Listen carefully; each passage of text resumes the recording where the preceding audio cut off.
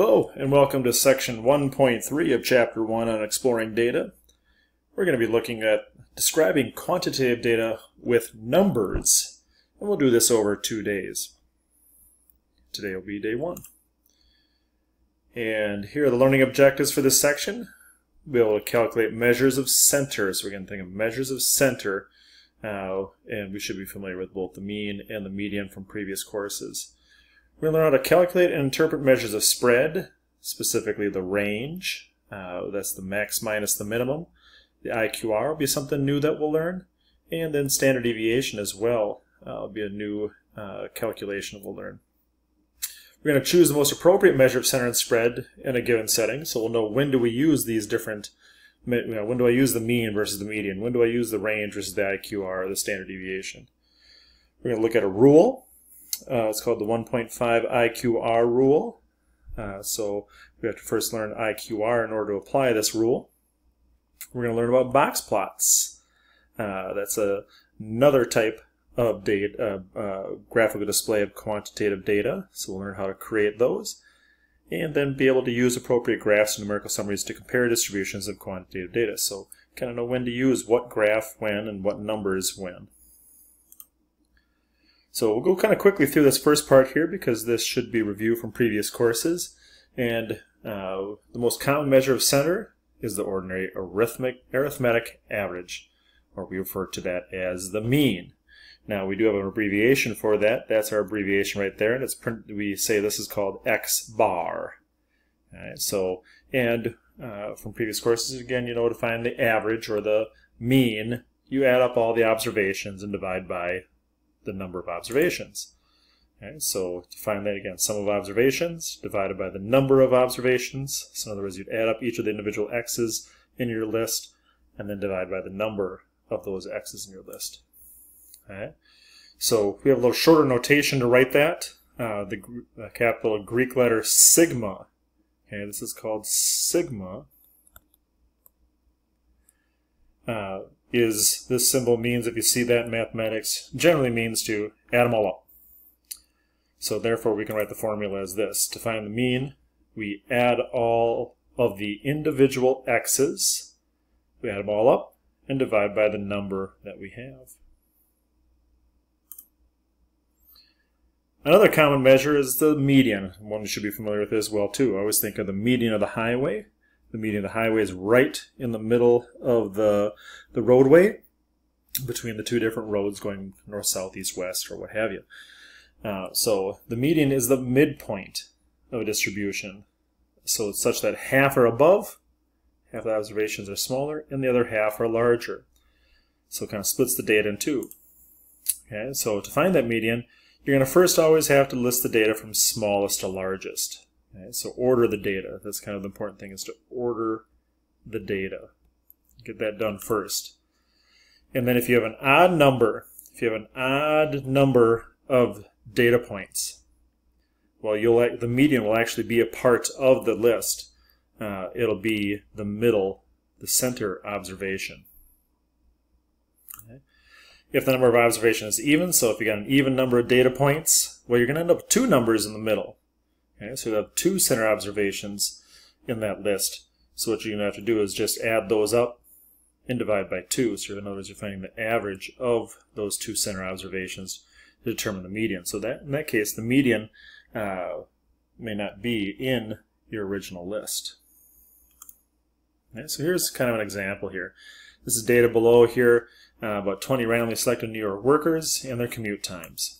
So if we want to find the mean, again, just add them all up, divide by 20, because we've got 20 New Yorkers selected, and there's simply our mean. Okay. To do the median, you should probably order the list, and here we got a little practice with the stem and leaf plots. So we got this first score here is 5, 10, 10, 15, 15, 15, 15, 20, 20, etc., all the way down here to 85. So you can count from the outside in. Or knowing that there's 20 selected here, you can count in 10. So 1, 2, 3, 4, 5, 6, 7, 8, 9, 10. And then backwards 10 as well too. So you end up with those two numbers in the middle, which are 20 and 25. So to find the median, you have to add them up, divide by 2 to find that median value. Measuring spread. Right? So just measuring center alone can be misleading. You want to be concerned about how spread out the data is. So we're going to look at some useful numerical values that will help us measure spread. And the first one we're going to look at are quartiles and then the IQR. Quartiles are sort of like what they sound like. If you think about the word quarter, quarter is worth 25 cents. It's 25% of the way to the final value. So maybe think of that as a helpful hint. So when we calculate quartiles, again, we're still going to arrange the observations in increasing order and locate the median. So again, do the same kind of process you did for the median, listing it from least to biggest. Okay. The first quartile, the Q1, the first quartile, is the median of the observations located to the left of the median. Okay, I like to think it's always the middle of the lower half. The third quartile, abbreviated Q3, is the median observations located to the right of the median, or like I like to think of, it's the median of the upper half of the data. So to define the IQR, IQR stands for interquartile range. It's simply just taking the Q3 minus the Q1 and getting that value. Well, let's look at how this is in practice here. So here's those 20 times for New Yorkers, again, their travel times, their commute times to work. So first things first, we should always order that data. Okay, so order it from smallest to largest. Okay. What we can do is locate the median. Again, so we got right here, the median is going to be in between here because we got two values here in the middle. So our median is going to be that 22.5. Okay. Our first quartile and our third quartile then are the middle of that bottom half. So again, here's our median. That's in between here. So we're not going to include that value. But what we'll do is we'll look at this bottom half and we'll look at the middle of this. Now again, this bottom half has 10 data points, so we're going to have an even number. So we'll have two numbers in the middle. And this one's pretty easy to calculate. The middle between 15 and 15 is simply just 15. Up on the top here, you've got the 10 values that are, oops, I'm sorry, should have gone right here, from here, because the median is 22.5, so we don't use this one, but we use the first value here, so this should be the 22.5, or 25 through the 85 for our upper half. And again, we'll have two values in the middle here. So now we have to find the median of the mean of these two values right here to find that middle, which is 42.5. So again, don't use this as a data point. So we got the top half and the bottom half. The 22.5 is in the middle of those two. So don't use that in calculating the Q1 and the Q3. Okay. And then to find our IQR, simply to subtract the Q3 minus the Q1. And we'll get an IQR 27.5 minutes. Okay. Interpretation is we say the range of the middle half of travel times for New Yorkers is the sample, or in the sample is 27.5 minutes. Okay. Well, in addition to serving as a measure of spread, the IQR is used as part of a rule of thumb for identifying outliers. So we talked about outliers earlier being just away from the group of data. Now we're going to put a little mathematical rule to that. We're going to get the 1.5 IQR rule. It's 1.5 times the IQR. So, in the previous problem, we found that the Q1 was 15, the Q3 is 42.5, and that calculation for the IQR is 27.5 minutes. Well, if we take 1.5 times that IQR, we get 41.25. Well, now what we've got to do is find out values that are further away. So we'll take that Q1 value. The Q1 was 15. We have that 15 right here.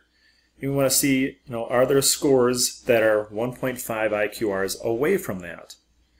So take 41.25 since 15 is that lower value. And we're going to look at, is there anything smaller than 15? That's 41.25 units smaller than that. Well, we'd have to have a value that's negative 26.25.